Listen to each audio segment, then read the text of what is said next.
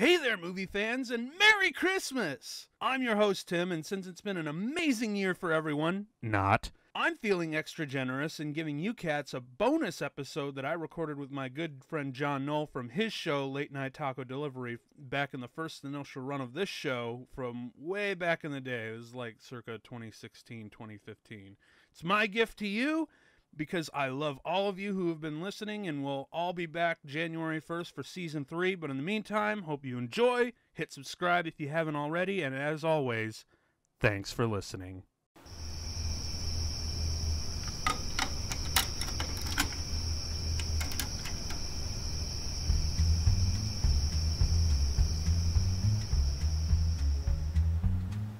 Welcome to Comtrack, where you'll never have to watch a movie alone again. I'm your host, Tim Lifeit. And I'm Jonathan Knoll. And tonight, we are going to continue our series. This month, we're going to focus on the DC animated movies, highly underrated. And tonight, we're going to do probably one of my favorite ones of all time, Justice League Flashpoint Paradox. It is fantastic. Holy shit. This movie caught me really off guard, because granted, I knew there was like a lot of violence in these direct-to-video movies, especially since they went to direct-to-video. Yeah. And they have that creative liberty, but holy shit. This stuff is brutal. There is more raw carnage in this movie than Saving Private Ryan. It's incredible. Yeah, I mean, because, the premise is, and this is the if you're ever talking to your friends about this movie, don't spoil a thing, because half the fun of this movie is finding out what's going on throughout the movie. The premise is Flash wakes up one day after kicking the holy crap out of his rogues gallery, and suddenly everything is wrong. Mm-hmm. Again, if you haven't seen this movie, don't just turn this off and go watch it, and then come back and listen to it. Yeah, because we're gonna spoil the living Christ out of this thing. This film is impeccable. The voice acting is fantastic. We have a return from Kevin Conroy, Nathan Fillion, as Batman and Green Lantern, respectively. We have Ron Perlman reprising his role as Deathstroke.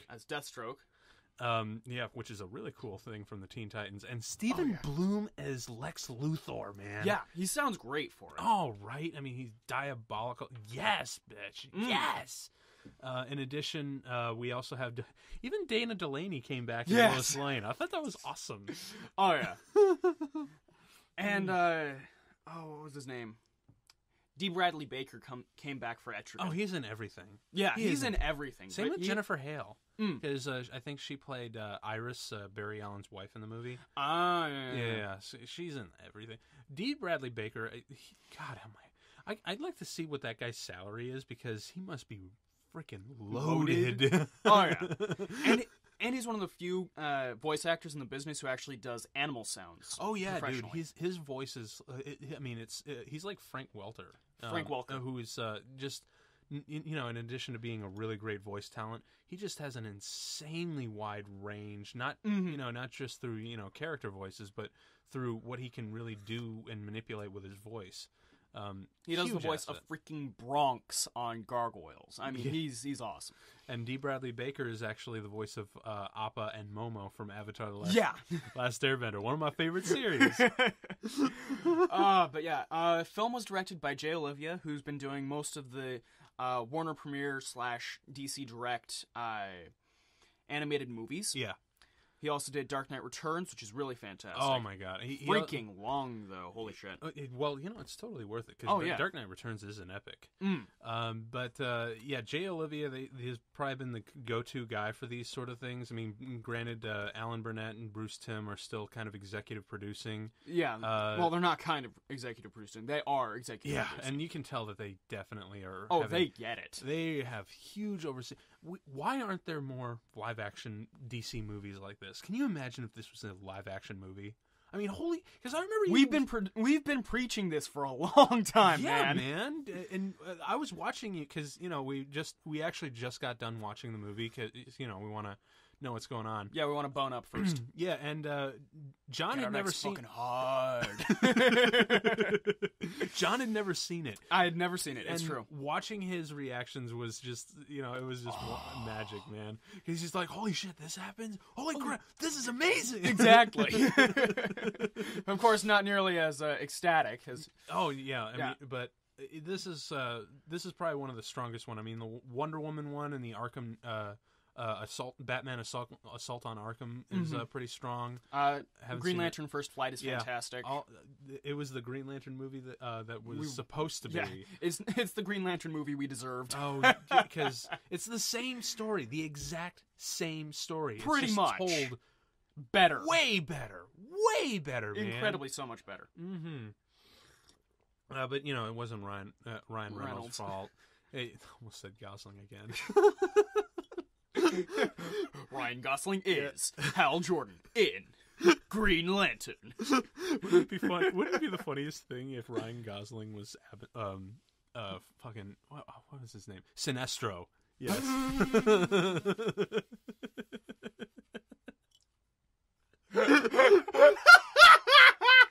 Ryan versus Ryan. Sounds like an epic rap battle. Yeah, it does.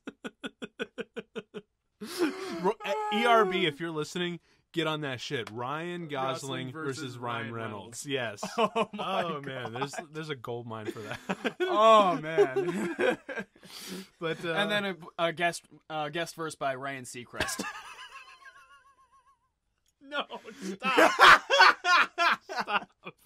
And then the other two Ryans stop, and then they just start beating the shit out of Seacrest. Bare knuckle brawling. I think it's a little late now.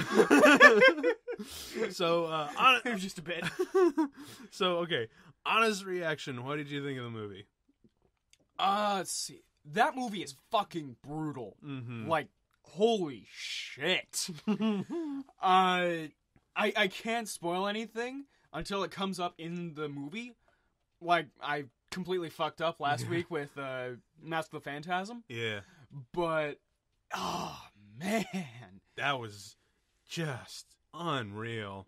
Yeah, I mean, I remember popping it in. I'm like, right on, they're doing a Flash movie. Because we hardly ever get to see Flash on his own sort of thing. We've seen Green Lantern, we've seen Wonder Woman. And now we have that Flash series on the CW. Oh yeah, definitely. But this was before it came out. Exactly. So this was like the first real Flash movie to be made. And the fact that it was adapted from such a strong storyline from the comics really kind of sold it. And I didn't read the comics. I mean, Neither did I. I just kind of heard like whispers and rumors throughout it through the geek comic book nerds that I talked to. I remember when it was coming out, there was an ad in one of the Free Comic Book Day comics that I had picked up that year, and they were setting up for the Flashpoint Paradox event. And they were selling action figures out of the back of the comic. Cool. There was the Flashpoint Batman, they had Cyborg, they had Wonder Woman, and they had Flash himself. Oh, that's awesome. The action figures looked really cool. That's tits, man. But I remember just sitting down and watching this thing because I was completely unprepared for it because I mean, as a comic book neo, I was just looking like, oh my god, this has happened. Very much the same reaction that you did. Yeah. So, but I've seen pretty much. I think the only DC animated movie, original movie that I haven't seen is Batman versus Robin. Mm-hmm. It's the only one I haven't sat down and caught down to check. But out of all of them, Flashpoint remains my favorite, and it's going to be a really hard job for these guys to top it. Cause... You know who they have doing the voice of Dollmaker in Batman vs. Robin, by the way? Oh, who? Weird Al Yankovic. No! Yeah! It's fucked! Oh, dude. Oh, man, now I got to get on this stuff, man. Because after all, there's no way we're going to get it in the theaters, to get off on the DC characters, so might as well get it on direct-to-video. Do it! Yeah, so why don't we actually do it and start the show? All right. Okay, So we are just about to hit play on Flashpoint here, and... Yeah. Starting, and now we are... Hang on. Oh. Yep. Yeah, it's going. Yeah. So And now we're seeing the Warner Brothers shield coming up on the red background. That's a really cool thing. Yep, that's what they kind of do for the animation. So if you guys want to look, just in the description, just hit the little sync button, and you can just start the movie. And because if you don't want to hear us bullshit through it, right. So here we got young Barry Allen. Now the name drop I thought was a little forced, but you know what? Fuck it. Yeah, it just. It's just those little dialogue moments. Yeah, it's one of those things where it's like I think it could work if you say both names, but you gotta sell it. It needs to sound natural. Because I don't think it's necessary because the target audience is us comic book needs. If it was like a live action movie, I'll ride behind that because that's for general audiences and shit like that. But but just that little moment because we're comic book geeks. But I really love how the very first shot is Barry running, and the transition of him just running is a really strong one that really sells this one. Yeah, and I also really love the little speech that they give because normally when you have like a 2.5 hour runtime, you really have to have some leg room to get into this stuff. And even though it was pretty forced, it's still fit, and it really drives home later. And speaking of driving home, holy shit! Yeah, holy shit! I mean, what a dark turn. I mean, who's the asshole who just smashes the cake? I mean, really? Well, I mean, he killed. That could have been in the struggle, but as you were talking about the transitions here, this one coming up and boom. That's an awesome. And he's still standing there. I mean, that's just devastating. I mean, and you know what? That's one of the great things about animation. It's stuff like that you really can't control. You know what I mean? And this is just like it's already the movie. Already, we're like what? We are not even 3 minutes in. We're 2 minute and 14 seconds in, and shit is already getting real. It's already dark and brutal. And so and isn't it interesting how many DC characters are named Nora? Nora Freeze. Nora! So much. If your name is Nora, your days are numbered. In the DC universe, your days, you got it bad. Thankfully, Nora Freeze made it out okay. In the end, even though Victor Freeze got really fucked up. And now here we got Jennifer Hale as Iris Allen, who's actually married to Flash at this point, which because. Again, they're... Well, you could very easily do... I liked the logo there. And you could very easily do an origin story with the Flash, but it's not needed here. You can pick it up. That's amazing. Yeah. I mean, that's what some of these superhero movies nowadays, they feel like they have to tell the origin so they can finally get into the adventure. Like, dude, we're living in an age where comic book geeks are like the dominant species of the freaking planet, dude. So let's just go right into the adventures. Adapt from the comics, man. Honestly, when I was watching this the first time, my immediate thought when he was changing into his costume was, I wonder if there are any other characters in the DC comic universe who have just sat there while he's changing and are just like, I've seen your dick. I mean, seriously. I mean, it's such an asshole move, but you have to wonder. Well, speaking of wonder, I bet he's done it with Wonder Woman. We did not need to take that turn. We've got Mirror Master and Heatwave here. I don't remember what the Tornado dude is. Oh, that's Top. Top? Okay. Yeah. His thing's like, because Flash spins around real fast, Yeah. That's supposed to be that sort of thing. He's kind of... They really have to scrape the bottom of the barrel for the rogues gallery for these kind of movies, man. And that's the thing. Flash never has really had the strongest set of supervillains. No, I mean, to comic book geeks, they're like, oh yeah, these guys are heavy players, like Captain Boomerang, like we see right here. Right, yeah. I mean, he's heavy into the Suicide Squad. So for comic book geeks, oh yeah, they're definitely high up there. Yeah. But as far as general audience goes, can you imagine walking into like, what the fuck, Captain Boomerang? This is bullshit, man. Oh yeah. I mean, I think the only real villain you can kind of get away with is Professor Zoom, or just Zoom, or the Reverse Flash. Right. Because if you're dealing with one speedster, might as well just play with the other. and it's easy. You know, he's got the opposite color scheme going on. He's just got the reverse Flash thing there. So I mean, that's for a general audience. That sort of thing would be okay. But as far as like bringing in Captain Cold, I mean, they'll be like, "What the fuck is Mr. Freeze doing in here?" You know, the thing. And speaking of Professor Zoom, there he is. The thing that I appreciate about Flash, though, is that unlike any other superhero, he actually uses the first and last names of his rogues gallery. Mm-hmm. He doesn't use Mirror Master as his address. It's Mirror Master's name. It's not the Trickster. It's Mark. Yeah, which I'm actually sensing that's a trope that is really more prevalent in modern superhero movies, just because, you know, when you're shouting out Mirror Master or Joker, it's, well, Joker is Joker. No, but I was just thinking he doesn't have like a real identity. But if right. he like Two-Face, you fiend, you know, that's like really campy. But when you're talking to him like, you need help, Harvey, that's more grounded. Oh yeah, absolutely. And you also feel for the actual character himself, and it just doesn't become like a stock villain of the week sort of thing. But that's the thing.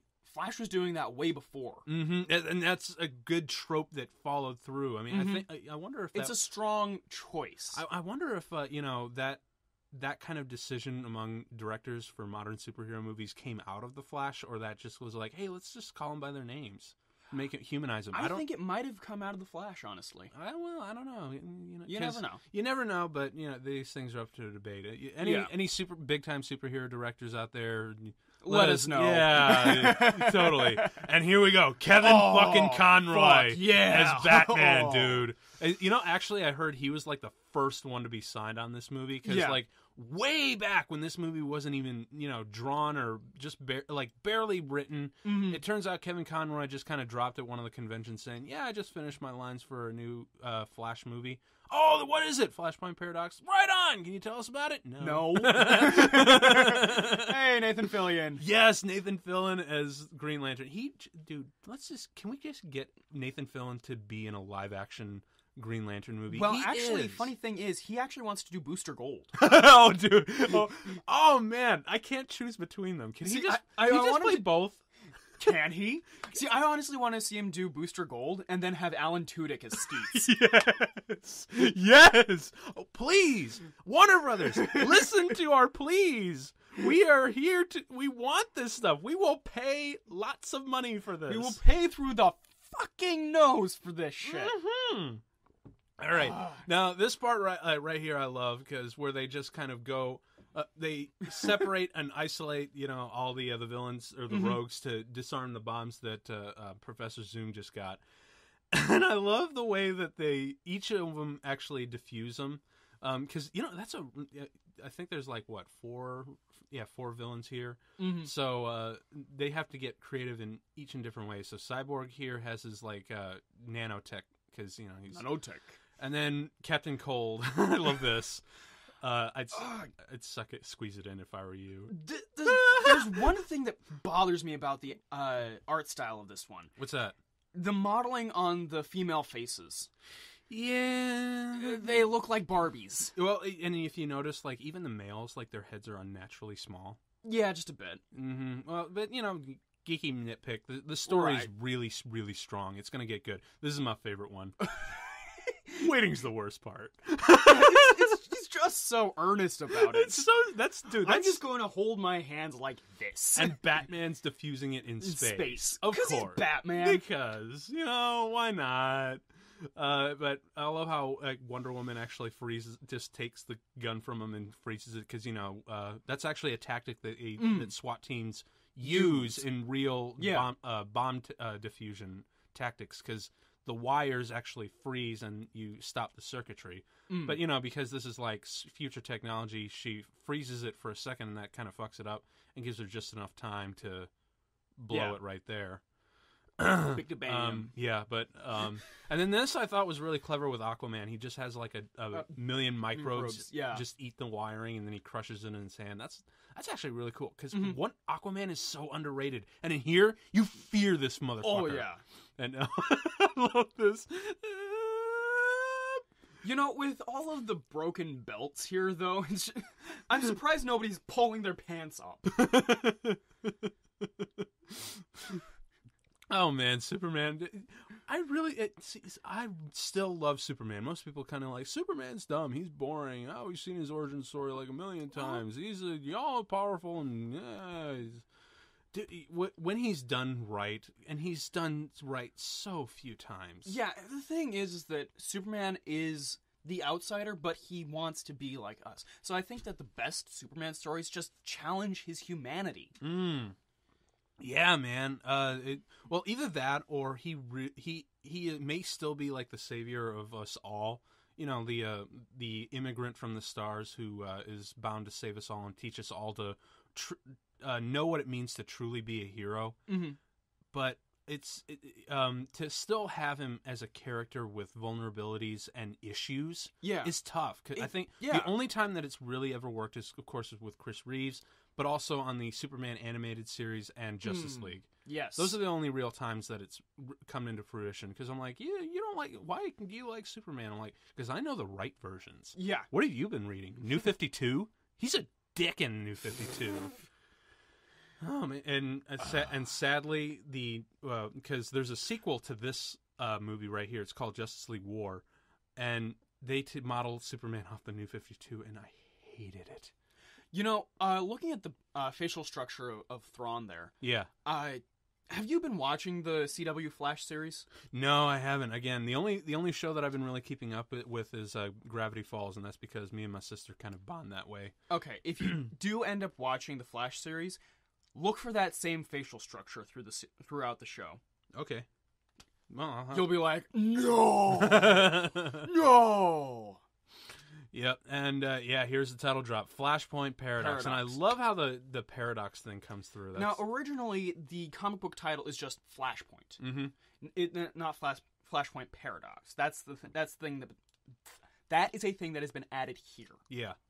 So we had a nice rousing start, and now we're finally getting into the premise. Flash wakes up one morning and everything's wrong. The headline reads, "World faces Armageddon. Elastic Kid, not Elastic Man, but Elastic Kid has been murdered." Elongated. Elongated. Fucking. Sorry, folks. I know. Burn me at the stake for not getting. Burn me, non-believer. Burn him. And here we go, Citizen Cold. Citizen Cold. Right there and then, you're like, something's up. Yeah. Something's up, man. Because, again, watching this movie, really the fun of it is watching to what happens when Flash wakes up and everything is wrong. Yeah. To see what happens to the characters and what happens to the world as a result is just... That's the fun of this movie, and that's why you should never spoil this movie. If you haven't seen this movie and you're still watching, ouch. Yeah. If you're still watching this movie, take it out right now. And holy shit, Mom.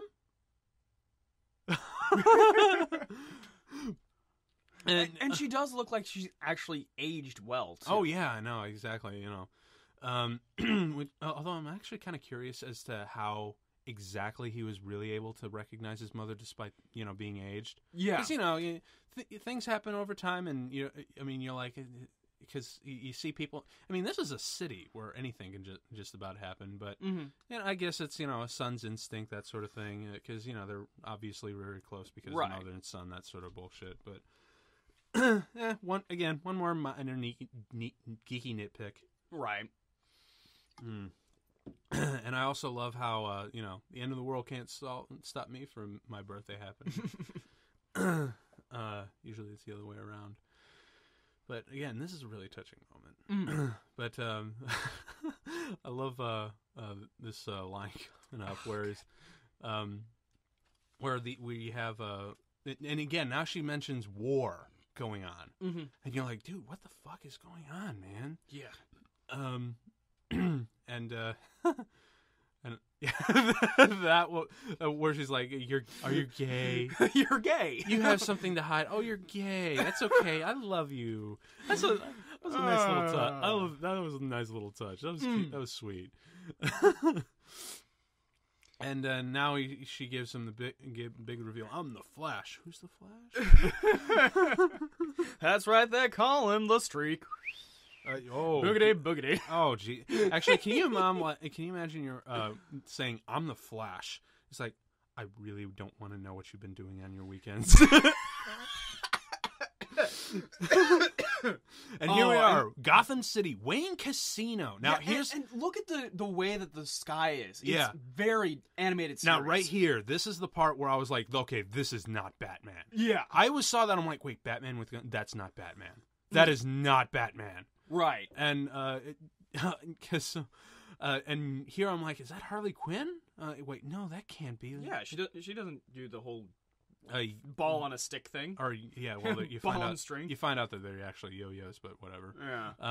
Yeah. But I do like that. That's a really cool character design, just like an alternate universe sort of thing. Yeah, and I like the way that his cape spikes up too. Mm-hmm. That's a really cool. The shoulder pads, yeah, that's just like another like gothic element that goes in. But you know, and the 5 o'clock shadow too is interesting. Yeah. Oh yeah.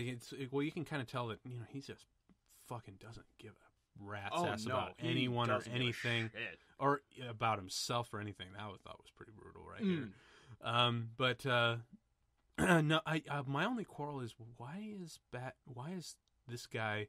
How is he still able to function if he's like 60 or 70 years old?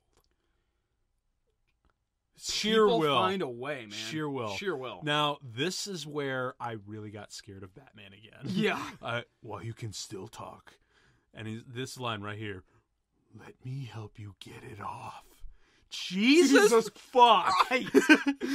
And this shot right here, dude, that's fucking scary, dude. Yeah. And I also love the little touch with Judge Dent instead of lawyer. He's not a DA, he's the judge. Yeah. And there is one thing that I appreciate about this design for Batman as well. His did you notice that his pants are actually cargo pants? Yeah, I totally did. You're sensing he's much more of a Green Beret than a ninja. Yeah. Which again, that's another really fascinating fact because Batman's always been a soldier of crime. Yeah. Or soldier against crime. But here it's taken to a really dark turn. Yeah, it's gotten to a point where the Batman that we would know is 10 steps behind what this guy is. Yeah, there's actually a line in there that I really, really loved. Is like, you used to be the James Bond of superheroes. What turned you to the Unabomber? Mm-hmm. I love that line. That's a great... Yeah. Oh, yeah. And now here we have Cyborg, who is like way bigger than normal. Like, he's 7-8 feet tall. And actually, in the Lego Batman 3 game, that's the Cyborg that you play as. Oh, yeah, because this is like... That's his giant form. Yeah, because this is obviously a new 52 version, because... Flashpoint Paradox kind of fucked with the time stream. Yeah. Just a tiny, tiny, tiny bit, but it was enough to change some of the looks of them. Mm-hmm. And here we have the Shazam Kids. This I thought was a really fascinating alternative idea. Instead of just, there's Billy Batson. Yeah, Billy Batson there, he kind of like, he feels bad because, Batman's not short of hearing. Also, the thing that I found interesting also was the fact that Sandman is one of the good guys. Yeah, that's cool. But the fact that, as you know, Shazam is actually an acronym for all the different strengths of heroes of myth and legend. Yeah. And instead of all being transferred into Billy Batson, it's transferred through 7 kids, which is awesome. That's a great idea, man. Yeah, that is a story I would love to see. Oh, right, but shit doesn't quite end well with them. And now I wonder why Batman has always been described as the best tactician on the planet, but he, none of the where's the actual military?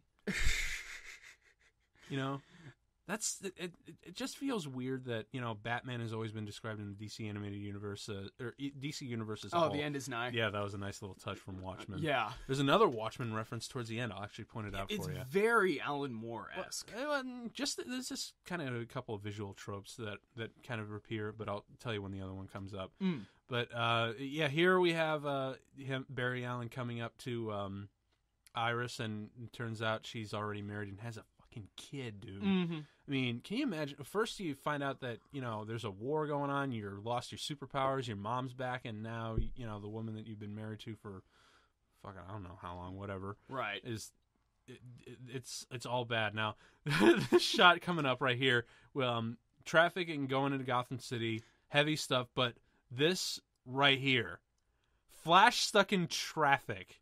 Do you know how fucking terrible that's- that is? It's like, Oh, I man. used to have Superpowers, superpowers, man. man. I could be here in literally a blink of an eye, but I have to I could sit be there. here in a hot second, but Jesus. Yeah.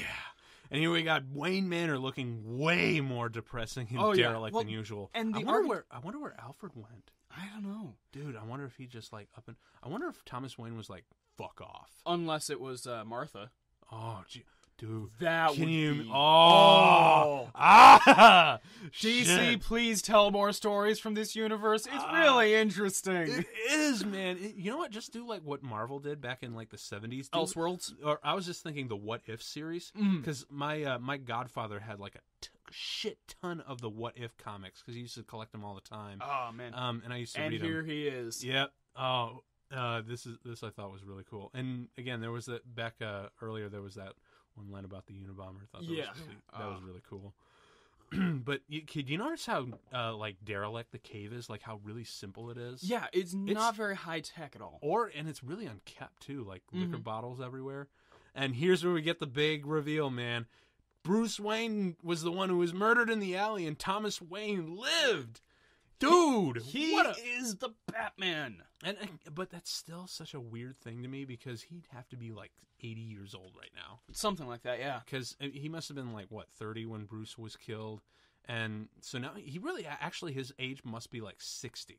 Yeah. How is he continuing on as like Batman like this? Well, by Dark Knight Returns standards, Bruce is like 50. Yeah, and I So- know well, he's 55. I mean, Yeah. that's what it was in his obituary at the end. You know, spoilers. Right. But It's been a hot day or two. yeah, since he's still, man. He retired 10 years before that. He retired at age 45. So if he's 60, that's got to be something. Here we go, dude. Wonder Woman coming out of that, like I'm like, oh my holy God. And just look at the armor too. It's terrifying actually. Mm-hmm.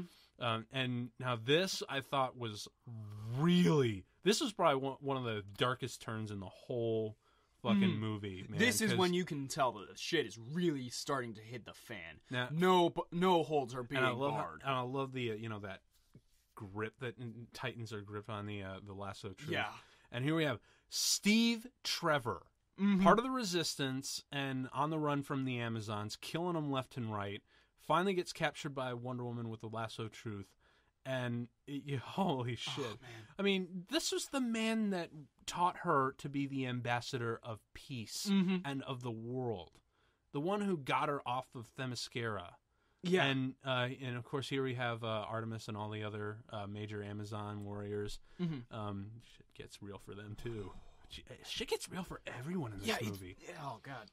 And now like I said, no holds barred. And speaking of no bars held back, here we got Wonder Woman just flat out hangs Steve Trevor and fucking kills him, dude. Nothing is beneath her. Yeah. She is diabolically evil. I don't know what the fuck happened, but look at that gruesome death. The blood out of the mouth and just the foaming at the eyes. Jesus, man. Oh, man. And here's another really awesome Batman scary interrogation moment. You have nine fingers left. I suggest you talk. And now he's talking about, breaks another one right there. Yeah, it's... I really, actually all the old incarnation of, like, late old career Batman, those are the ones I scare the most. Oh, yeah. Because they've got just, like, balls out experience, nothing held back, and especially, these type of characters, they just get really bitter the more they age. And old Batman is one Batman that I don't want to run into. Yeah, either old Batman. Jesus Christ, man. Oh, just, his fingers. I've actually had a finger broken like that. It sucks. Because you can't actually it's straighten it out anymore. anymore. It's actually kind of amazing how well Barry Allen is just walking it off. Yeah, like, he doesn't even flinch when he picks that up. Yeah. I would flinch the hell out. Yeah, whatever, I got a broke. Oh, it is just a flesh wound. Thank you, Werner Herzog. Now, Werner Herzog's Justice League. Oh my God, that would be Oh, Did you see Werner Herzog's Ant-Man? No. Oh my gosh, I gotta show you this later. 'Cause it's amazing. Man, I can't wait. Check it out, folks. Go on YouTube. Werner Herzog's Ant-Man. Fucking hilarious. But anyway, the thing about Flashpoint Paradox. Right. Well, the thing about right here is when Barry Allen's talking about all this alternate universe stuff, and now why does Thomas Wayne like so quickly kind of like, all right, you're making sense. Like, dude, no. Mm-hmm. Fucking punch that guy, drug him, and send him to Arkham. Yeah. Well, he does actually make that point. All of it. You'd be amazed this world this monsters can create. That's scary. Jesus. You know he's seen hell. No, but and you really don't know the extent of the hell until later in the movie. But holy fuck, that was a great reveal. Mm-hmm. But again, why is he believing him? Really, why? Because okay, Batman is one of the smartest men in all of the DC universe. I think at this point it's because he's desperate. He wants to believe in something, which is something that the Bruce Wayne Batman wouldn't do necessarily. But I don't know, man, because Thomas Wayne is one who will murder. Yeah. So the fact that he's going through with it, he'd be more than less likely than Bruce if you think about it. Ron Perlman. Okay, Ron Perlman back as fucking Deathstroke. Slade from the Teen Titans, man. And Stephen Bloom as a really diabolical Lex Luthor. Because, Lex Luthor isn't in this movie a whole lot. You know, if you're watching this, you had better seen this movie. So, no holding back on spoilers. But Lex Luthor isn't in this movie a whole lot, but they give him the most diabolical voice. I mean, Stephen Bloom is just evil. He was actually... I think he's done Lex before on something else. He might have, but I know he was really famous, at least for me, as the big villain. I fucking forget his name. The big villain in the first season of Legend of Korra. Yeah, I forget. Something. It's been a while, folks. I'm sorry. I really should know this one because I'm a huge fan of it. The Legend of Korra. I haven't actually finished it because got shit to do. Yeah, podcasts and stuff. But whatever. Just leave it in the comments below and then burn us later. Yeah. And here we go. And here we are now. Well, why are you complaining? It's a free show. Whatever. And now here we got the battleship being attacked by the Atlanteans, and fucking people get killed left and right in this battle, man. I mean, it's just brutal. No heart, and I think that right now Lex Luthor and Deathstroke are actually on a mission to kind of find out because there's a rumor. Archie just died, and so did. So did who? That guy. Jesus. I don't think he's not getting back up again. Here's Vibe. Is he dead? But Lex Luthor and Deathstroke are on a mission to find. Apparently, he killed Dead Tom. Yeah, everyone dies, and here's Aqualad killing the shit out of people. But Lex Luthor and Deathstroke are trying to find him. Apparently, there's a major weapon mass destruction. Here's Clayface, and yes, and so they're on a mission to find the rumored weapon so they can destroy it before they wipe out all life on the planet. Yeah, because who's better to do it than the mind of Lex Luthor and Deathstroke, the Terminator. There's Orm. Yep, and who we got? Is that Cheetah? Yeah, that's Cheetah. Okay, because costumes.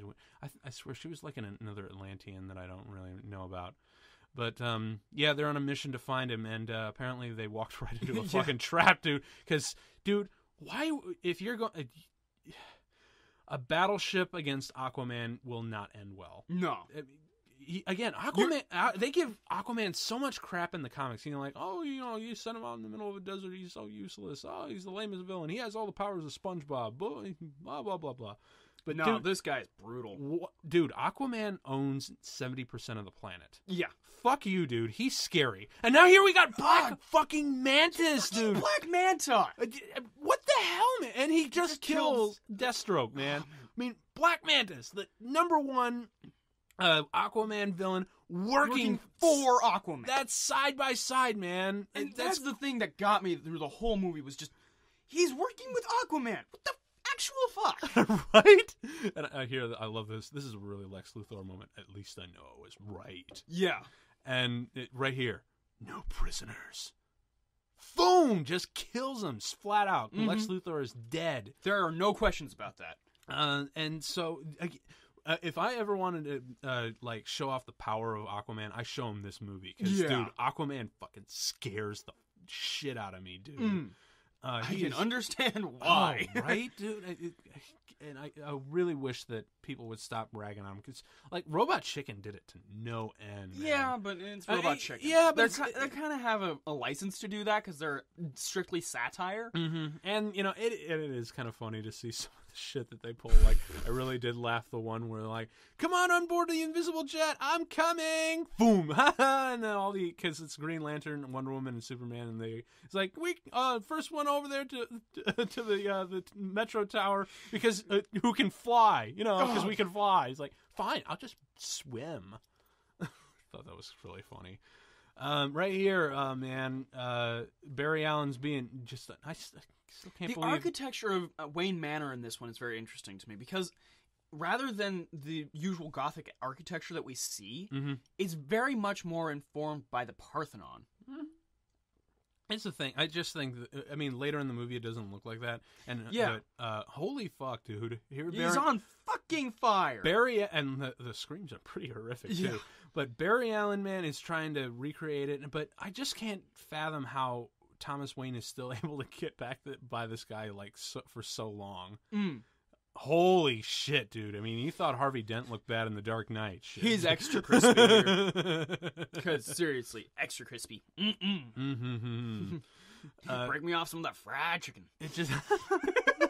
some of that fried berry. You're fired. And check it out, dude. We got Obama. Flat out Obama is in this movie. And that's something that interests me to no end with DC. They're always very informed by the politics of their day. Like, Dark Knight Returns has Ronald Reagan. Yeah. And even like if you read the Civil War comics for Marvel, they clearly had George W. Bush in the White House and that sort of thing. You know, welcome back, Cap. Clearly modeled after George W. Bush, but you know, here that's a nice touch. They even got a really good voice actor to impersonate him. I think he looks a bit too gaunt, but yeah, well, I get again, it's stylistic, and it's part of, and it kind of fits with the rest of the story. Yeah. All right. Yeah. Now here, man, this is where shit gets real, where we find out all the alternative stuff that happened in the little time boom that Flash created when he went back in time. Right here, we've seen this imagery before. It's rocket ship coming out of the plains of Kansas, but plot twist. It misses. And where does it land? In the middle of Metropolis. And blows up half of the city. Yeah, it's devastating, man. Flat out destroys half of Metropolis. What isn't that a nice welcome for a Kryptonian? And here we got the Atlanteans washing up on the shores of Themyscira, and here we got Wonder Woman, and they form an alliance, man. I mean, that's. Can you imagine what they would have really done had shit not hit the fan? Absolutely. I actually wonder where that would have been taken. And as a matter of fact, how the hell did they find Themyscira? Because isn't it supposed to be protected by the gods? So yeah, you'd think that. You know, Atlantean powers. Whatever. Yeah. This makes for a really good storytelling. Because right here, man, we got an affair going on, and that's pretty brutal. You know, they're really quick to get in the sack. How about that? Who knows how many months this alliance lasted anyway. And here, now, what I really think is effective about this scene is no dialogue. Yeah. None. They just give each other looks. It's just straight. And because it's also flashback, it kind of fits with the... flashback. Yeah. Yeah. Very punny. Yeah. But it fits with the film form that it's going for. And here we got we don't see the fight, just the bloody aftermath. And speaking of bloody, dude, this shit right here where she just doesn't don the crown, but she holds up her head. I mean, I was like, all right, dude, Wonder Woman won, got the crown, that sort of thing. But I was like, dude, is that a little bit much? I can't believe I'm asking this, but is this a little bit much?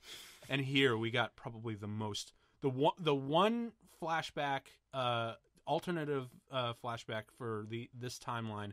This one scared me the most. Because, we obviously see that Bruce Wayne's been gunned down by the guy in the alley.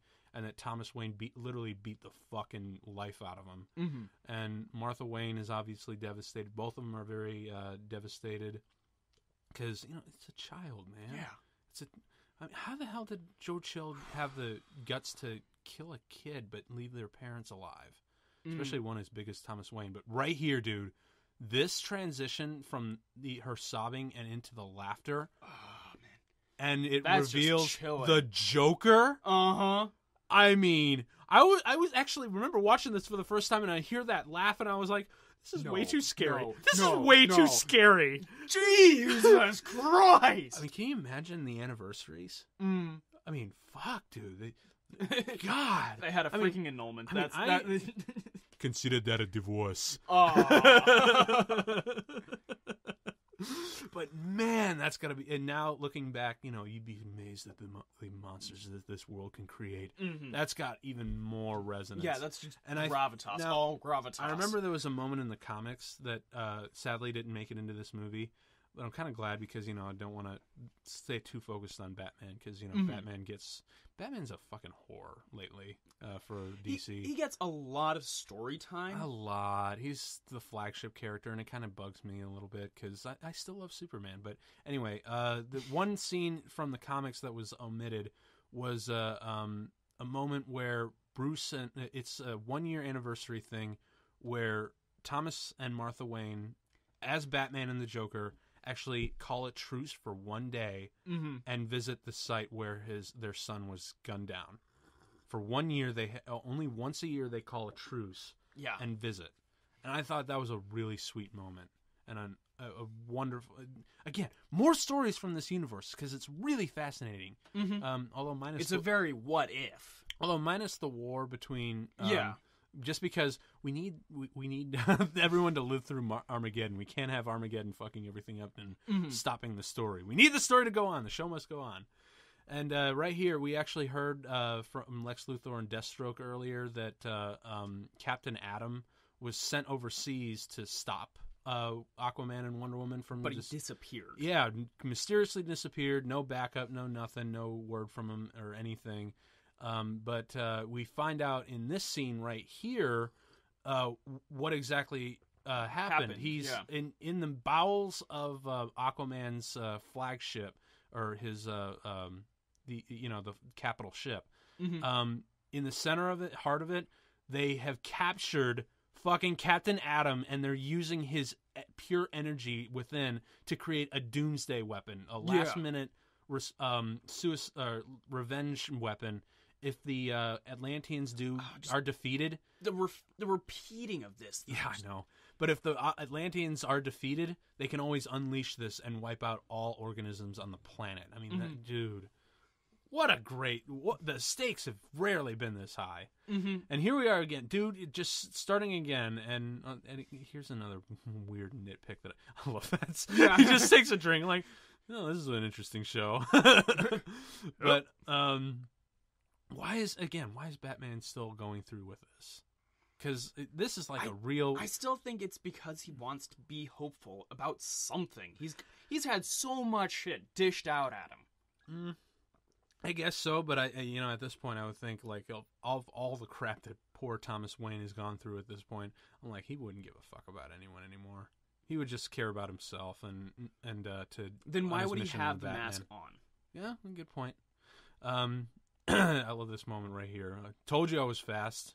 Yeah. And then pulls out the liquor, the flask.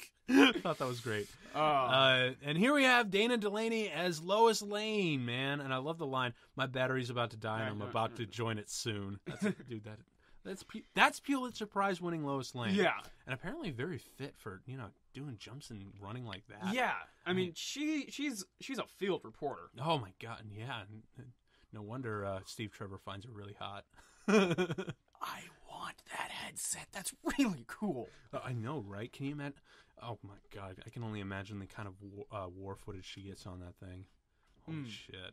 And here now, this not only that, but can you imagine the ramifications for that kind of headset? You could do almost anything. Yeah, and right here, this is a beast that we've obviously seen before from the comics. That is the guardian of the underworld, guarded by Hades. Now, it's Cerberus. Now, this suggests, are the Amazons actually in league with Ares? Either Ares or Hades. Using his dark magic to, unleash further atrocities against the Atlanteans? Because if they are, that's a really cool thing. But they don't address it. And I kind of wish that they do, because I want to see more characters. I want to see more. Ooh. Okay, so we have... Okay, hear me out here, all right? You have this universe, right? Yeah. And you have Vic Sage, the Question. Oh! Trying to piece it all together, seeing where everything went wrong, and then he hits it. It's Ares. He goes to the underworld, or Orpheus style. Uh-huh. And just as he figures it out, Ares taps him on the shoulder. Jeez, man. See, that would have been a really cool subplot. Mm-hmm. And speaking of, more heroes... And that would explain it. Yeah. And here comes more... they just flat out killed Artemis. Because Professor Zoom just came in and stopped him. And I really love that moment where she was just kind of holding her hands up like, I didn't do anything. And here we got Etrigan the Demon, man. So many wonderful... Can you imagine if this really was like a live-action movie? Like, oh my God, they got Etrigan the Demon. They got this. They got that. This is awesome. I mean, if this was a live-action movie and you showed this back in like the 90s, they'll be like, this is the most amazing thing ever. Mm-hmm. Holy fuck, dude. And even they got Grifter, man. Yeah. Grifter. Oh. And what's up? And then after that with Ares... Mm-hmm. You have the Spectre just towering. Yes. I'm surprised something about this isn't right. Either that or I would have been like, Spectre's just there to kind of just watch.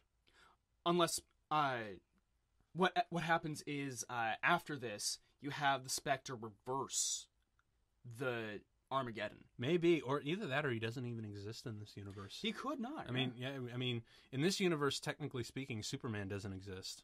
Right. Yeah. Now, this kind of confused me right here, where he just kind of vibrates and turns the costume, the exact opposite color scheme. Mm-hmm. Did he rearrange the molecules or he might have something? I mean, it's not clear. Yeah, whatever. But another geeky nitpick. It's still a great movie, and I love this line right here. So I'm finally on the.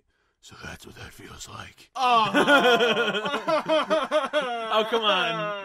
Oh, come on. Whatever. And you know what? Actually, Nolan did that before they did this movie. Yeah. But I still love that little gag. And now. I'm curious as to why Thomas Wayne has kept the gun that killed Bruce all those years and now decided to take it out again. Because you would think that he, in his character, he'd be like, this gun was fired and it will never be fired again. Mm. I vow that this gun isn't... I don't know. Because they really... I wish that this was like a 2.5-hour epic movie so they could really delve into some of the characters' minds. Because a lot of it is really confusing. Yeah.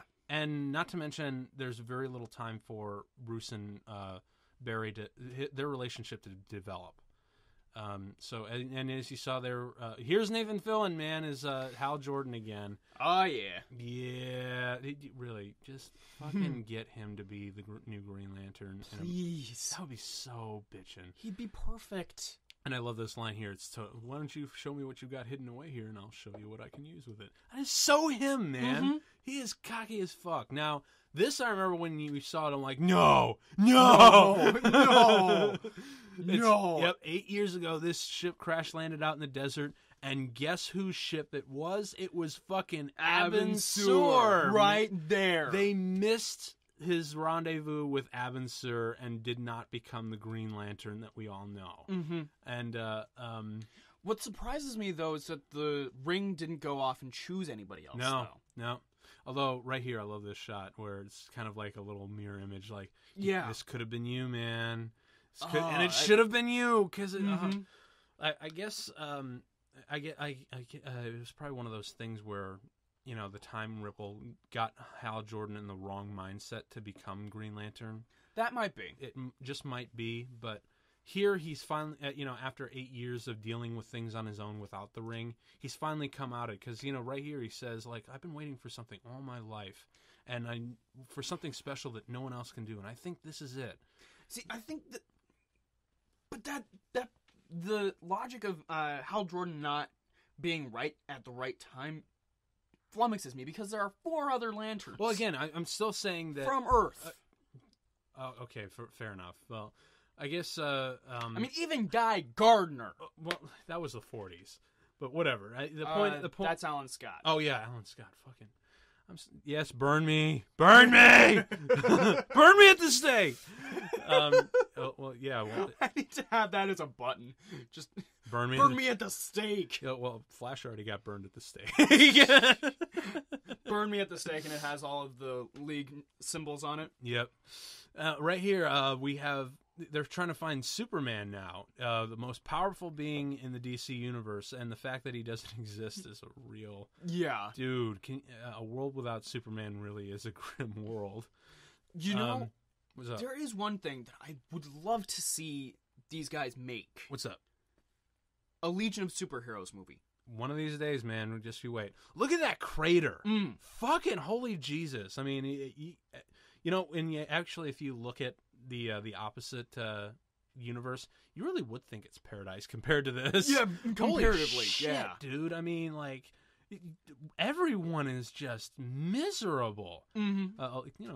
And I love how Cyborg is not only like Jahujic now, but he's also Jahujic. Yes, but he's also the Secretary of Defense. Mm-hmm. He's actually on government payroll. Yeah. Which is an interesting step, because in this universe, he is the Boy Scout. Yeah. He's the boy wonder that everyone looks to, and the one who teaches everyone to be heroes. Which is, that's an interesting thing, because Cyborg always kind of gets like a backseat, because, he was from the Teen Titans. Right, moved to the Justice League, that sort of thing. But yeah, it's a nice little upgrade. Mm-hmm. Cool thing. Oh man, I really forget. Was Michael B. Jordan the voice of him? Yes. Okay, yeah. So, the current Johnny Storm. Yeah, that's right. Although quite frankly, he does a much better Cyborg. Because I'm sorry, that movie was fucking terrible, and I knew from the beginning. I mean, I'll ride with the whole racial switch with Human Torch. I'll go. Yeah, that's an Ultimates thing. That comes right out of the comics. I'll go with that, man, because when I saw Daredevil and I was like, and we saw Black Kingpin, yes. Dude, Michael Clark Duncan knocked it out of the park for me. I know a lot of people didn't like the movie, but I thought it was amazing. And Michael Clark Duncan, though. Yeah, and so I'm not opposed to switching the race of a character around, but man, that movie there was no saving grace. Thank God I never had the chops to actually go sit down and watch it and waste 2 hours of my life. All right, so right here, they're breaking into a secret underground tunnel right under Metropolis. Right. Breaking into heavy security. Now, these guards here, who are they?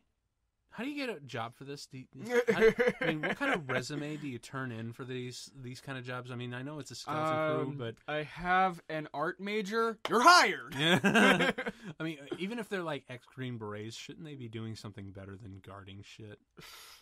Well, they are guarding the most powerful creature on the planet. Yeah, that's true. But even so, it's like, how do you get that job?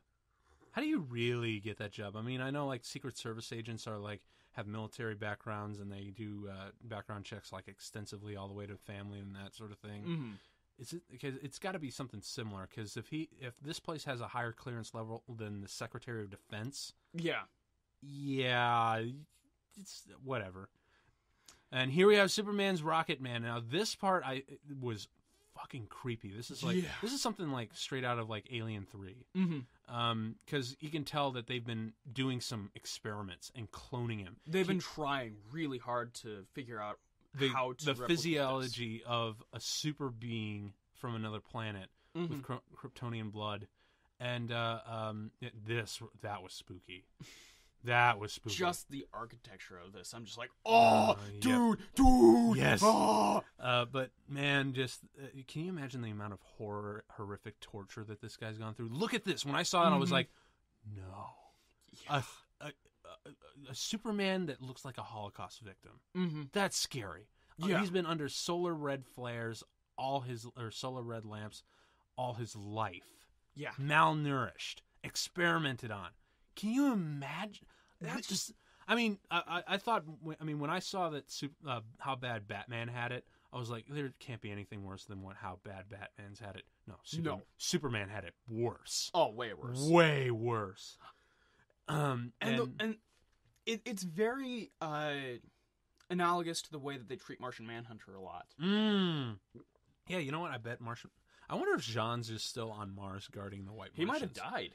You never know. He might have died in the White Martian War. That might have been it. Oh, dude. Wow! The White Martians have taken over Mars. Yeah. Fuck, dude. Man, show us more shit. This should have been like a 2.5-hour epic where we can see. This should have been a universe-spanning event. Yeah, man. dude. Because granted, I think the comic series lasted a lot more and got crazier with all that stuff. But yeah, and you have like a budget and they were gearing up to start it all over anyway. Yeah. So it was a pretty cool thing. It's kind of the same thing that they did on Crisis on Infinite Earths. Mm-hmm. Now, here we got the government saying, "Give us the alien back." Now, herein lies one of the biggest things I don't like about the mythos of Superman. The second he gets out into the yellow sun, he's automatically super powerful. I kind of like the fact that, physiologically speaking, it takes a while for him to charge up. Yeah, and not just like boom. But granted, I'll go with either he has to build up to gaining his powers. Capture time in a bottle. quick sober moment. But if you have him in a universe where he has to charge up, like you do this whole like what Smallville did, superhero with puberty, or puberty with superpowers or whatnot, I'll roll with that. But if you have it where like the sun radiation is like an immediate effect as soon as he was like a baby, like in the Chris Reeve movie, Dick Donner, Dick Donner, Chris Reeve movie, where he's automatically super strong. Fine, sure, yeah. So in this one, I'll still let it slide, but I still prefer the version, especially the fact that he's been under red solar lamps his entire life and he's immediately super powerful. Well, you notice that he doesn't have the super strength. Not quite. Well, he's having trouble controlling that too. Yeah, he does kind of have the super strength. I mean, he did have like a missile blow up in his face. He was able to stop the missile. Yeah, whatever. Either way, again, another small nitpick, but whatever. And he just wanders away, man. Mm-hmm. It's very similar to the way Amazo runs off. Yeah, totally. I mean, he's just kind of lost and confused. I really know too much about the DCU. Oh, shit. No, sir, that's good. That's way good. No, definitely. I mean, the DC animated universe is probably the best version of DC ever made, ever. If you want some good DC shit, that's what you binge watch all the time. Yeah. Believe me, I do. I've been trying to get the entire, all of the series on DVD. I know you've got pretty much all of it. Yeah. So, yeah. And now we don't have Teen Titans. Mm-hmm. And now here, well, that's technically not DCAU, but still. Great series. But here we got Hal Jordan on a suicide mission driving Abin-Sur, and here it looks like we've got they've actually located the capital, Aquaman's capital ship, and now this line coming up here, where I'm sorry, this is real Gretzky right man. here. It's beware my power. Oh, just asshole. Fuck yeah. Beware my power, asshole. I was like, dude. Because while I'm watching this, I'm like, can you guys tone it down a bit? This is too scary. You're just like, and it turns out, nope, it's not Aquaman's capital ship. It's just the Kraken, Aquaman's prized fish of the sea, and he sacrifices it in order to cover his own concealment, so he can continue on with the campaign against the Amazons. Darth Vader of the sea. Pretty much, yeah, man. Pretty much. No, that actually does come from a Green Arrow comic. Oh, really? Yeah, it's the Rebirth one by Kevin Smith, funny enough. Dude, Hal Jordan's dead. Lex Luthor's dead. Everyone's dying. Mm-hmm. There's so much death in this movie. Again, more raw carnage than Saving Private Ryan, because, like what, two of the guys actually make it out alive, but Spoilers. But holy shit, everyone, even the side characters just get nailed. Yeah. And I also love how they keep Billy Batson as the leader of the Shazam kids, just to make sure that, because it's Billy Batson. Who are these other kids? Whatever. I mean, it's a clever idea, but he should be the kind of the center point anyway. Okay, so now here we get the little, as Batman calls it, Braveheart speech. Yeah, to rile them up and and I'm They can take our land, but they cannot take our freedom. But it's amazing how one little heroic speech can rally everyone just all willy-nilly. He's like, what the hell? Let's go. Yeah, let's do it. Let's do it. Even Batman, who's like one of the most stubborn jackasses on the planet, he's like, what the hell? I mean, and I also love how he's like, there's bound to be looting in Gotham by now. I don't want to miss that. And that's another thing about this Batman. He kind of actually enjoys it. Yeah. Yeah, even though he's like a real like Green Beret, tough, no nonsense dude, he kind of actually, you can kind of tell he doesn't mind doing this. He's like, fuck you, criminals! Shut up, crime!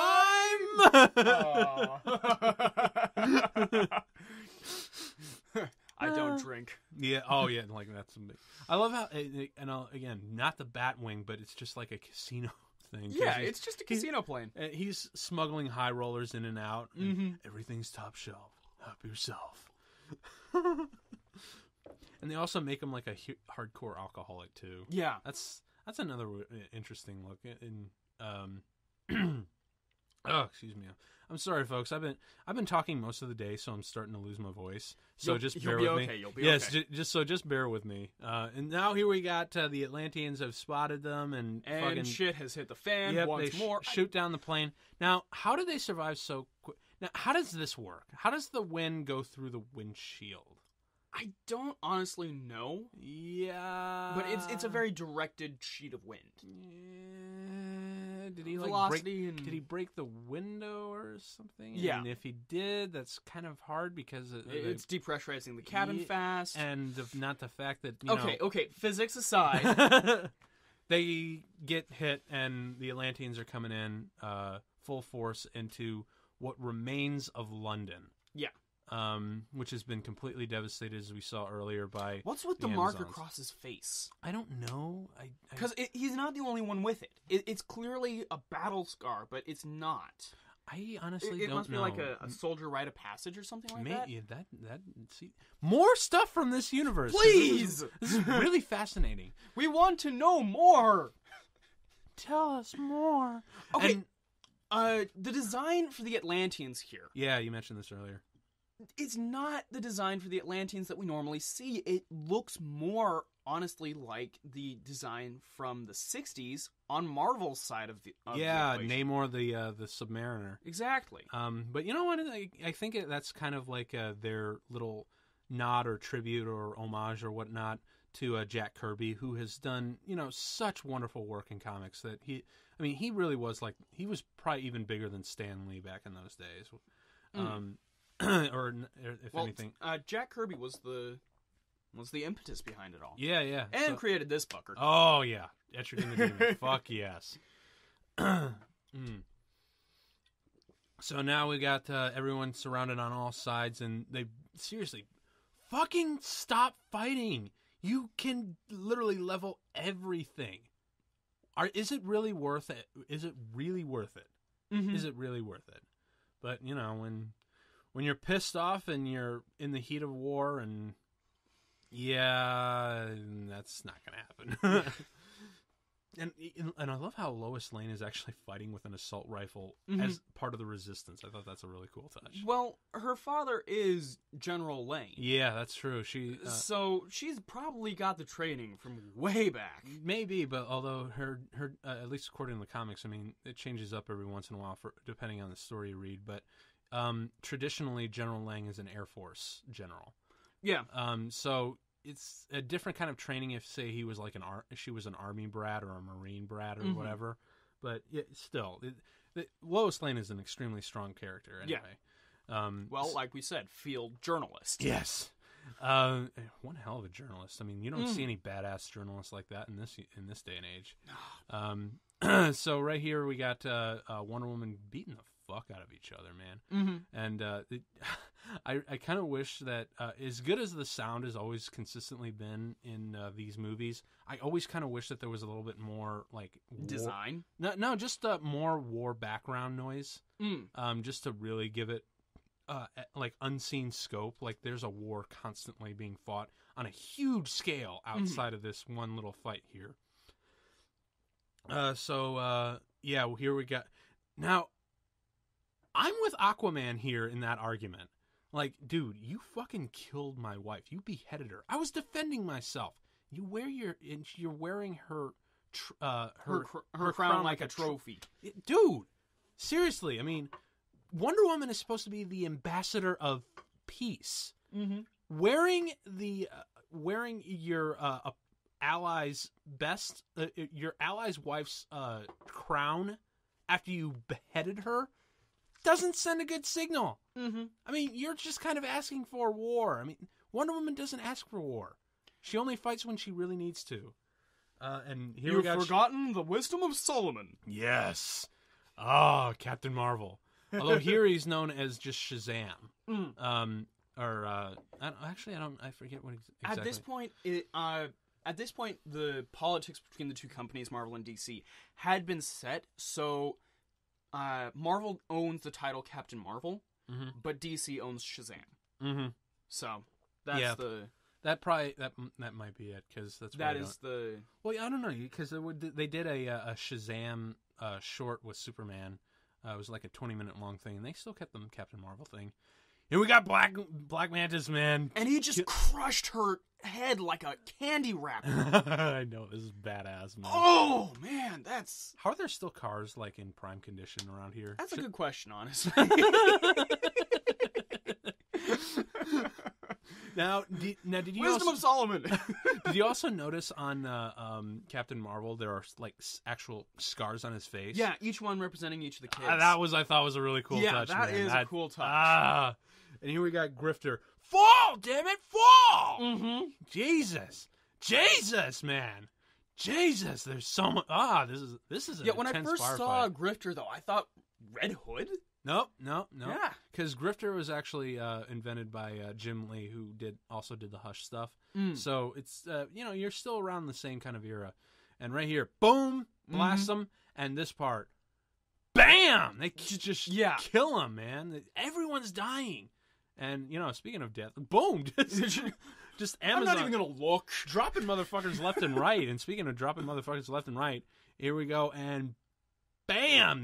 Batman gets downed, and here we go. Flash just, I'm surprised he didn't grab the back of his head. Whiplash. Because even towards the end, he's like, "Whoa, what the fuck just happened? Like, I need to puke." Lifts up his mask and bleh. And see, now in the background, you can actually hear some of those distant war sounds that I feel like they should have been constant throughout just to give it that sense. But it does need that certain world building feel. Yeah, the atmosphere. But at the same time, if you focus on that all the time, it starts to drown out. Yeah. So minor thing. I guess that's just what I would have done. It's about balance. But I'm still kind of glad that they kept it in there because this is definitely a huge war. Now, how did Batman escape with like a blast through his gut? Actually, I do know how. Because he's Batman! Now, I remember showing this to my roommate because she hadn't seen this and she was like, "Oh, I want to see a Flash movie," because you hardly see a Flash movie and that sort of thing. And she was like, "Dude, this fight right here, this is how you do a Flash Flash fight of speed." Yeah, a speedster fight. This is how you do it because she actually watches the CW Flash and some of the other series that Flash has been in. And she's like, none of it's really gotten it right. But this sequence right here is like, oh my fucking God, this sequence got it right. Yeah, and the thing is that it's very hard to do the Flash as an effect. Because, even back in the 80s when they did the original series, they the way they did it was they filmed it against a black piece of velvet, and then just rotoscoped in the... Yeah, which doesn't work. Now, boom! Right here! Ow! Right through the femur! Youch! Thank God for the Speed Force healing him, because, man, Flash goes through some really heavy shit. Yeah, he gets burned alive, he gets his fingers broken, he gets a... Honestly, when I saw this, I was really expecting the Black Flash to come through. Yeah. And then boom, man, just like either leave him alone or just fucking kill him already. Like, Jesus. And speaking of Jesus, look at this war ground. I mean, everyone's getting it. And here we got Grifter barely holding his own. Boom, gets hit. Boom, pincushion. Boom, man. Dude, he gets Boromired right there. Yeah. Boom, right. And he takes one out as he's dying. Yeah, one right in the fucking face. Jesus, man, Jesus. Everyone's dying. And right here, the moment where we actually realize that Flash, Professor Zoom didn't do any of this. It was all Flash's fault. Yeah. That's dope. You can't imagine how devastating. Flash has already gotten the fuck beat out of him left and right. He's got himself burned alive. But to know that he is responsible for this reality, for all the tragedy and all the horrific things that his friends have gone through just to save his mother. Yeah. Yikes. I mean, I think you should convert to Catholicism right now. Catholicism? Yes, Catholicism right now. Catholicism, wow. Buddy Christ approves.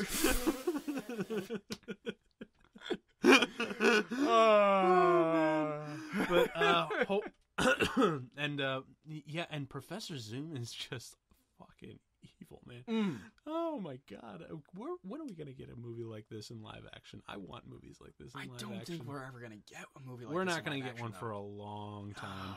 I mean, again, DC is reigning on television and in animation. That's it. I mean, Marvel's kind of got it in television, but really they reign home superior in the theaters, the cinemas, and on Netflix. Oh yeah, definitely. Yeah, they know how to do a Netflix series.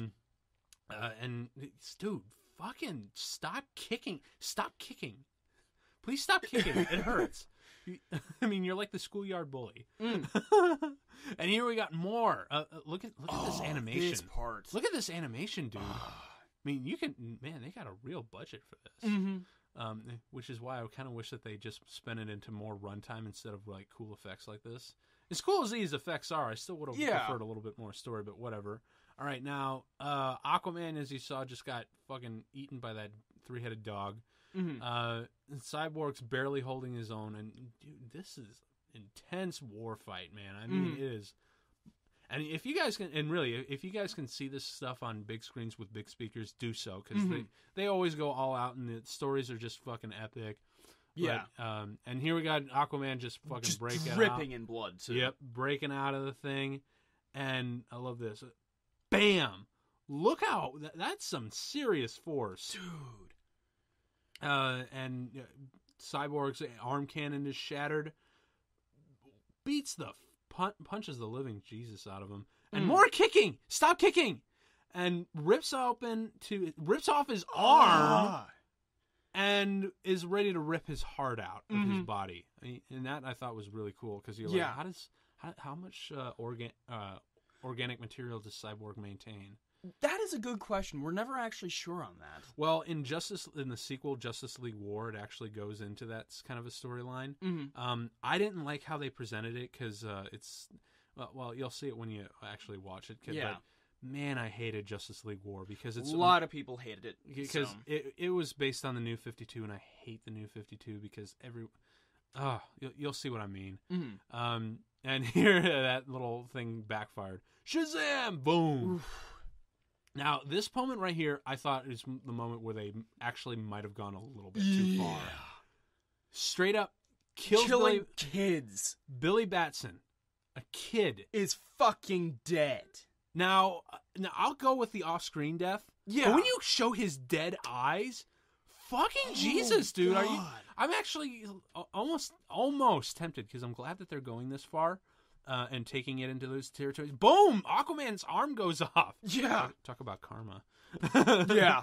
But I'm kind of glad that they really did stick to their guns and went as far as they really could. Because when are we ever going to see this again? It's when are we true. going to see this kind of stuff? We're not going to see it in the theaters. Fucking no. Oh, hell no. I mean, this is like borderline R rating. Yeah. Because of the violence. I mean, if this were like a live action movie, this would have been straight up R rated. For sure. Absolutely. And parents, don't show this movie to your kids. Oh Jesus, no! I mean, that would be traumatizing. Yeah, like I mean, you thought you had it bad when Bambi's mom was shot. Fuck you! Look at this, dude. I mean, all of Aquaman's allies are dead. Aquaman has no arm. I mean, everyone is dead. And look here, and now Wonder Woman finally, follows through by literally stabbing him in the back, not just metaphorically this time. And I love how she's like, the women, the men of Atlantis can not live. You've been a pestilence the Mother Gaia has had too long, but we'll enslave your women. Oh, what would be a really great live-action Aquaman? What's that? The guy who played the Blob in X-Men Origins Wolverine. He has the right look for a straight-up comic book version of Captain America. I didn't see Origins. I heard it was kind of... So it's not a great movie, honestly. I'll take a look at it. But I really love the fact that she had tears in her eyes. Yeah. Just before she killed him. Because, dude, these two were actually lovers at one point. But Aquaman's gone. And here's Captain Atom. The Doomsday device is about to be activated. And, I really love that they had at least one sympathetic character in the Atlantean army. I kind of wish that they did with the Amazons too. But, runtime, that sort of thing, no time. But nice that they were able to sneak it in here. And boom! Now, here is the moment, the other moment from Watchmen. Yeah. The apocalyptic blast that just kind of wipes out everything. And especially when you see Wonder Woman, kind of cradling Aquaman in her arms. In just a minute, and you see her hair get flown up. And it's very reminiscent to when the two Bernies get lit up in the explosion in Manhattan. Now, and here's another moment where I'm like, Jesus, they're really taking this all out. Where right here, bam, gunshot to the head. But now we don't just see the gunshot to the head. We see through it with the brains and everything, dude. Yeah. Dude. Honestly, the way that the explosion emanates is very similar animation-wise to Akira. Oh, okay. I haven't seen that yet. You need to see it, damn it. I know. There's so much. There's literally no hyperbole. A billion movies that we all need to see. Well, no hyperbole. There's literally about 100 movies that I have and never watched, and I really need to. But I'm only 21, so I'm still getting up there, and I'm trying, folks. I'm trying. I can only do so much. My motto in life is I try to be Superman, or I'm not Superman in life, but I try to be. So, and speaking of Superman, yes, this would be a good death. And speaking of Superman, he stays with Cyborg, who flat out gets killed right here. And here it is. That's Watchmen right there. And Superman stays with Cyborg as he has his final moments, and you can only assume he dies. I mean, he might be Kryptonian, but even he can be killed. I mean, Doomsday proved that. So now, thank God, man, Flash heals a lot faster than I thought. He could almost give Wolverine a run for his money. I want to see a race between healing factors for Flash and Wolverine now. All right, go! And Flash wins by just a hair, and I'm like, ha! Fastest man on the planet. And then, and Wolverine just like... Wolverine, and then Wolverine just kind of, puts one in his arm, and he's like, heal that. Asshole.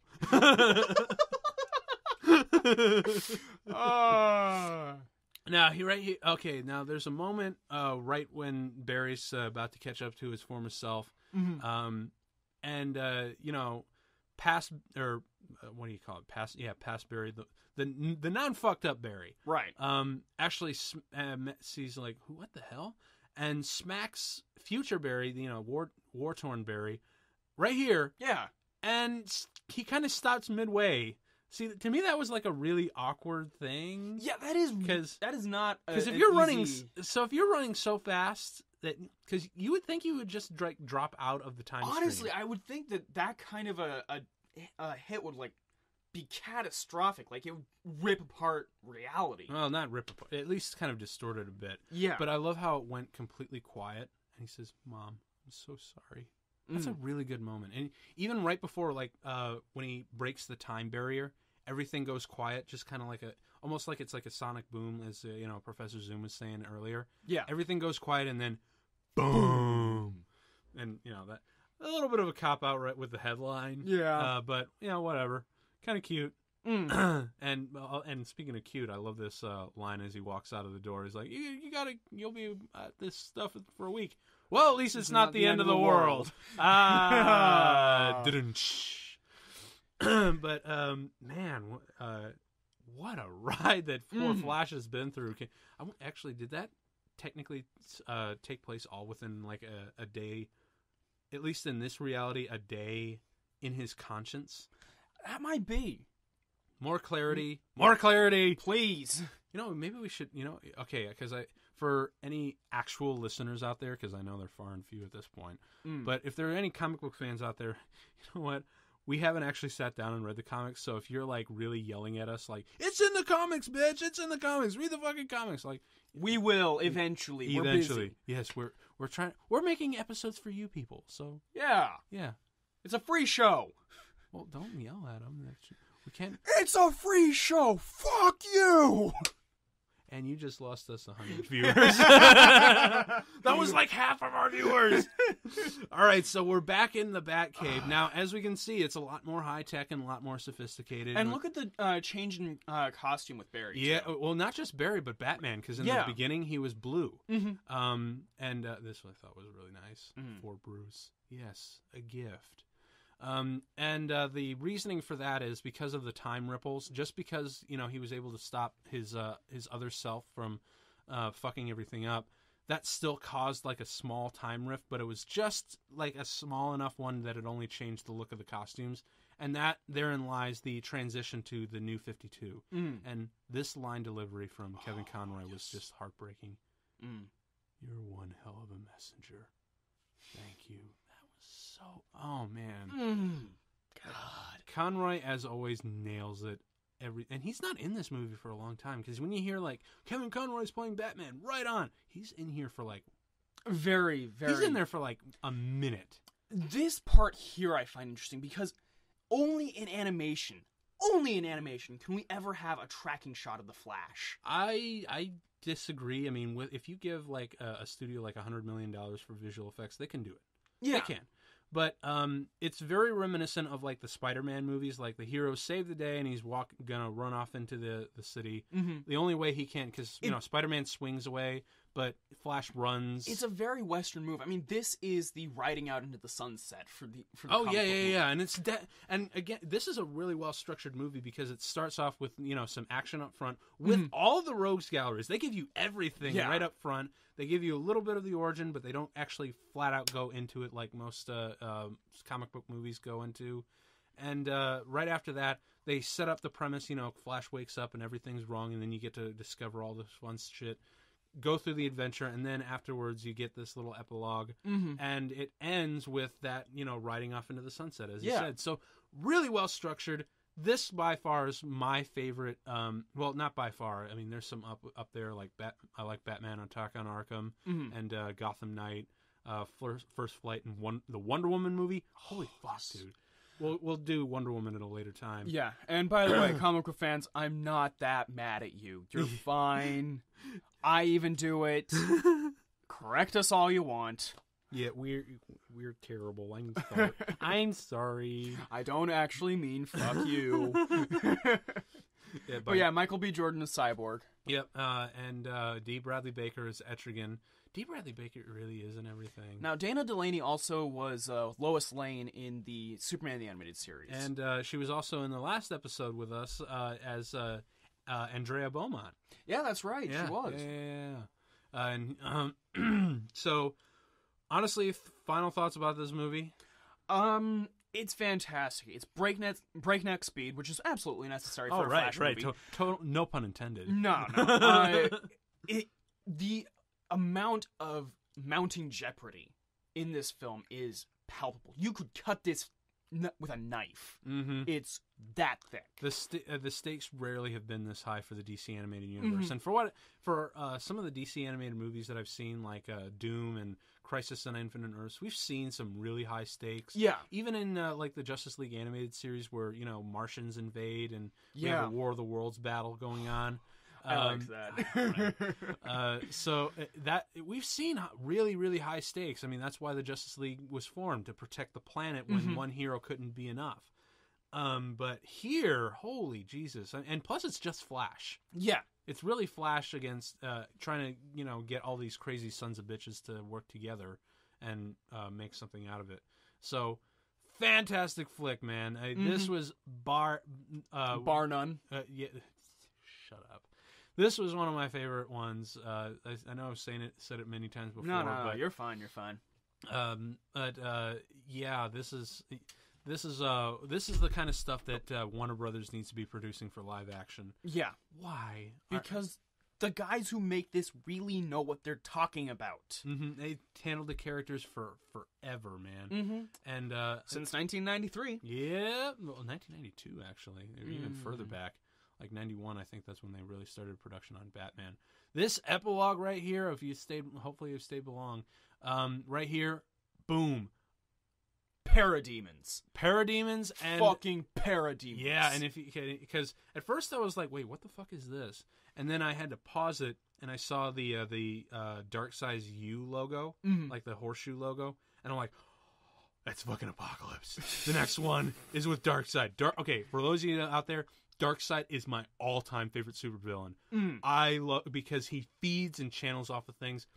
And in the animated series, he was pitch perfect, voiced by Michael Ironside. Yes. That's how he was supposed to be. Like, he's got one of my favorite villain lines of all time. He actually slams Superman in the ground, and then he steps on his face and lurches it into the ground, and he looks down at Superman, and he just says, "This is where you belong, Superman, under my heel." Honestly, my favorite Darkseid moment, though, it's in the same episode. Yeah. But it's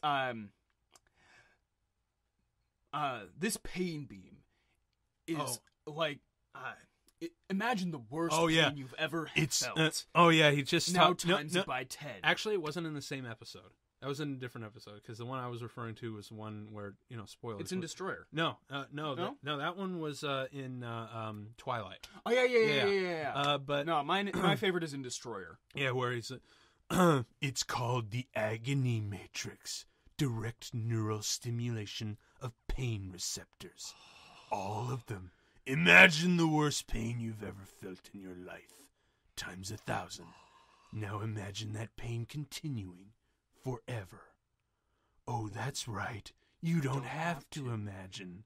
Oh, that's evil. That's evil. That's a villain to get. Oh, dude. I want to see. I dream of the day that we finally get to see Superman in a live action movie going up against Darkseid in the right ways. Dude, just get fucking Warner Brothers. You want to make $100 billion? Put Darkseid in a movie and make him like that. Yes. And make Superman really cool, too, because, we gotta have the hero. But that's why Darkseid's one of my all-time favorite villains. He's just... because he's pure power. Not to also mention, but, the Joker or Doomsday, they'll flat-out kill you, but Darkseid doesn't always necessarily just kill you. He'll actually break you down and turn you into the thing that you hate the very most, and you're gonna like it. Yeah, he'll turn you into a vicious animal that destroys everything that you love, and you're gonna like it, and you're gonna serve as his pawn forever. He's the top-notch villain. And it's really sad because the sequel, because that end credit sequence was actually supposed to be a teaser thing for the next DC animated movie, which was Justice League War. And I was pumped, man. I'm like, this movie is fucking bitchin', man. I can't wait for Justice League War. When I finally got me a copy, man, was I disappointed. Holy shit, because Superman is a dick. Wonder Woman is got this like Thor thing going on where she's really? where she's like completely oblivious to the culture and it's played for laughs. And the only thing that was kind of redeeming about it was the interaction between Batman and Green Lantern. That was about it. And they also had like an origin story for Cyborg. You might find it interesting, but I didn't quite care for it because it was like, wait, what? How does that? Honestly, my favorite. Actually, the biggest injustice of that movie was their treatment of Darkseid. They made him a hulking brute. That was it. A hulking brute that needed to be taken down like a Super Mario's brother villain. You jump on him until he submits? Actually, in that one, they have to gouge out his eyes, so that way he can't blast the Omega Beam. Yep, that was the plan, but. Big spoilers, but I watch it if I were you, John, just go watch it anyway. Cause I'll watch it so I can say I have seen it. Yeah, it's not worth a second viewing because man alive. But of course, what really pissed me off was they didn't get Kevin fucking Conroy as Batman. God damn it. I know. There's not even Conroy couldn't come in and save the movies. I bet he took one look at that script and like, oh fuck no. Get somebody else. Yeah, I'm gonna just be over here in the corner brooding. I am vengeance. I am the night. I am Batman. Yes.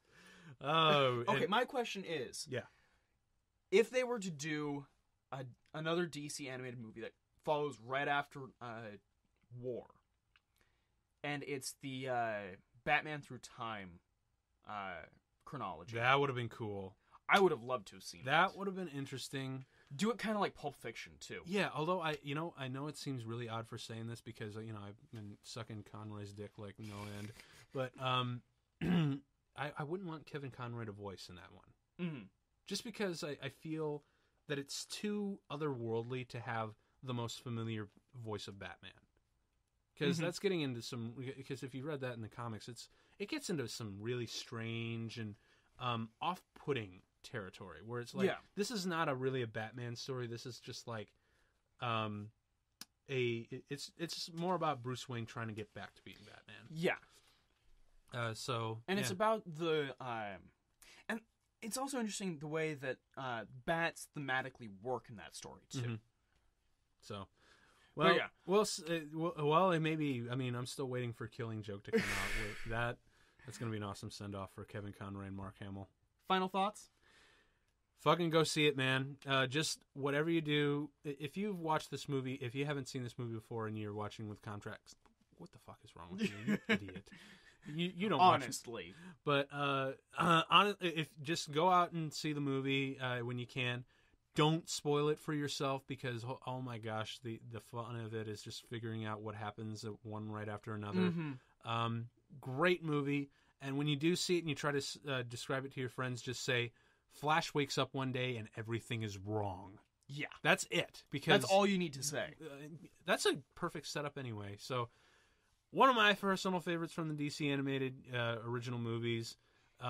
It's still going as one of my favorites. I'm still eager to see for them to do really good ones because as of late they've been kind of their quality's been kind of sagging a little bit in my opinion. But they're still really the top notch stuff. Way better than Batman v Superman and whatever those things are doing.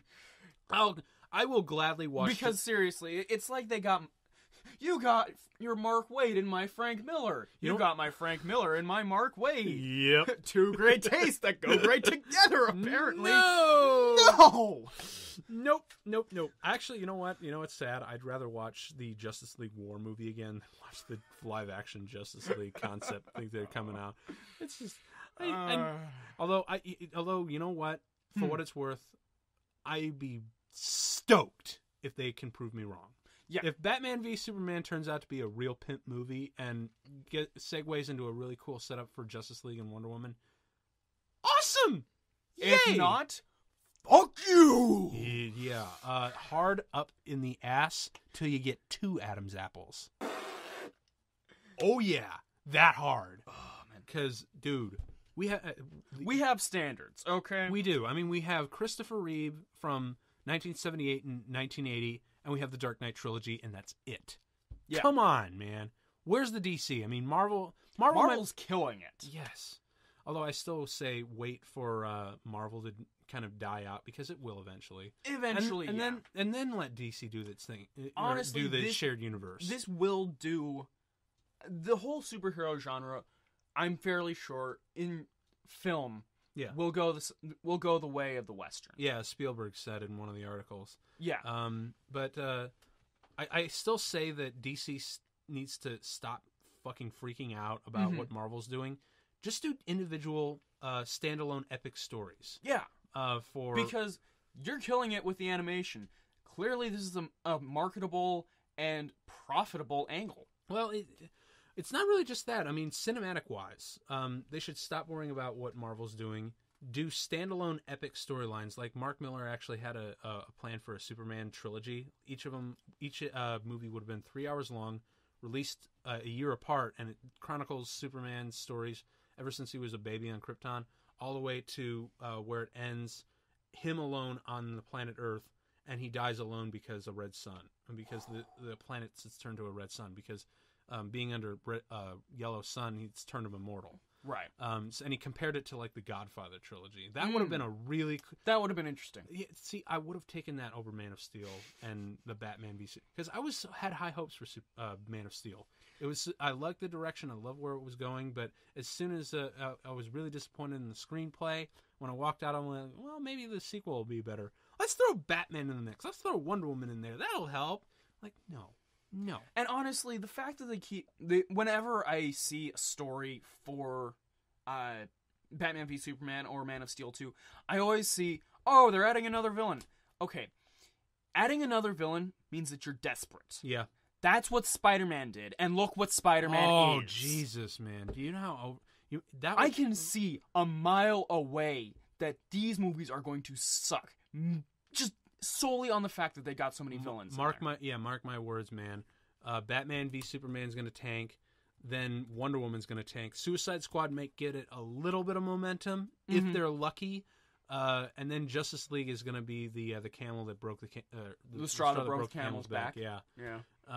So it's sad, and that's sad because I'm still a huge DC fan. I still like DC a little bit more than Marvel because I'm still a Marvel guy. Well, put it this way: DC, I like their stories better than Marvel, but Marvel, I like their characters better. But since story always comes first for me, DC always. So I just lean slightly over towards the DC spectrum. That's fair.